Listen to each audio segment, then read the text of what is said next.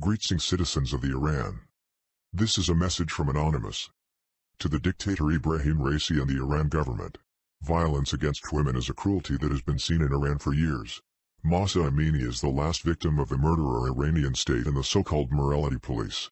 Mahsa Amini was beaten to death in the middle of the street by the so-called morality police affiliated with the Iranian state on the grounds that she did not comply with the rules of wearing the headscarf.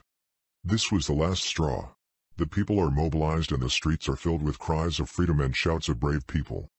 But the dictatorial Iranian government and its murderous cops persecute the people to silence them. We will not allow this. The Iranian people are not alone.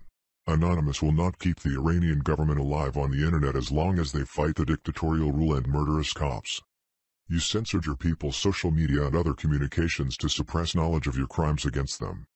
Now Anonymous will shut you down and your own people will remove you from power.